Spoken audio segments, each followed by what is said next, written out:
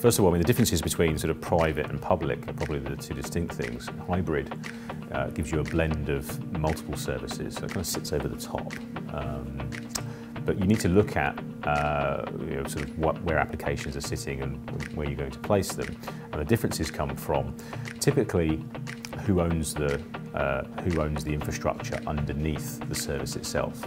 So, in terms of a private cloud, that could be dedicated resource. So that's equipment.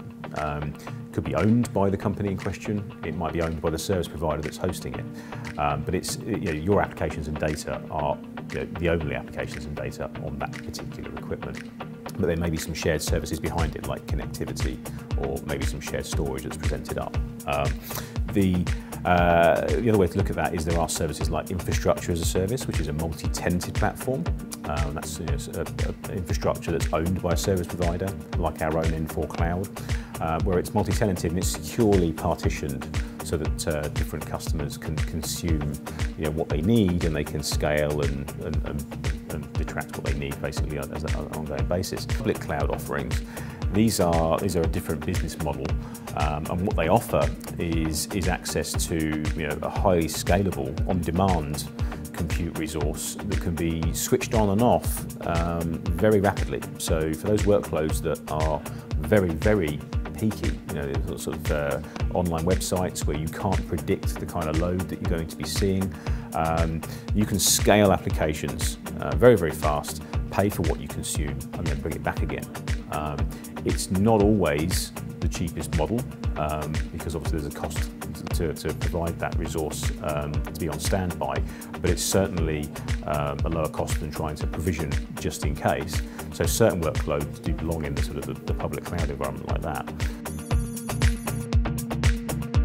Simple use case scenarios for things like private cloud, things that we see every day are as organisations go through this transformation from sort of legacy infrastructure that maybe they own themselves, they've got to try and make some of the things that they have today fit in a cloud environment. So they don't want to procure the hardware, but at the same time they want to get to a more service-led model and buy that from a service. So service providers can now provide private cloud solutions where the hardware is still dedicated, and that allows some customers to do things like use their legacy enterprise agreements for Microsoft licensing, because there are rules about license mobility.